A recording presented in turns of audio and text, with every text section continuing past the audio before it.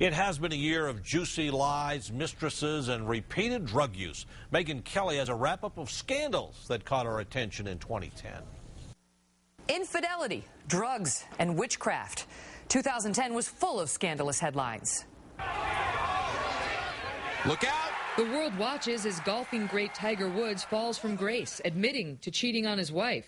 I am deeply sorry for my irresponsible and selfish behavior I engaged in.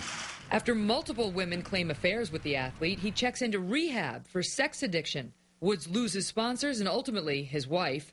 Their divorce finalized in August. Other athletes also face marital trouble. Tony Parker and Eva Longoria call it quits amid reports that the NBA player got cozy with a former teammate's wife. And then Brett Favre, the quarterback, accused of sending lewd photos to a former Jets reporter.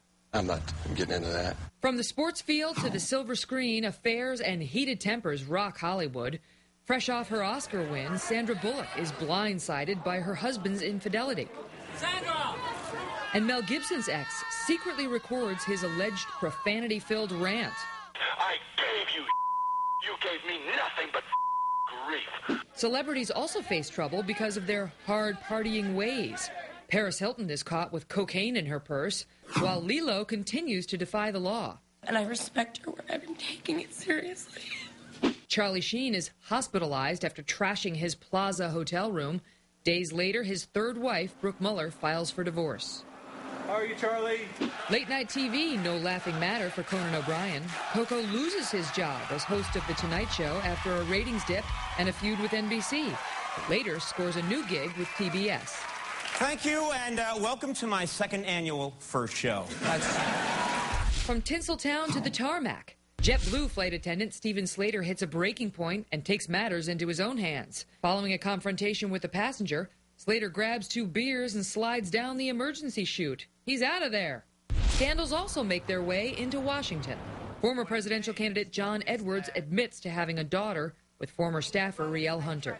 I made a statement about it, so... After 40 years of marriage, Al and Tipper Gore face an inconvenient truth, the end of their marriage. The split prompts allegations of an affair between Al and Larry David's ex-wife, Lori. And a New York congressman is censured for a myriad of ethics violations. Due process has been shattered.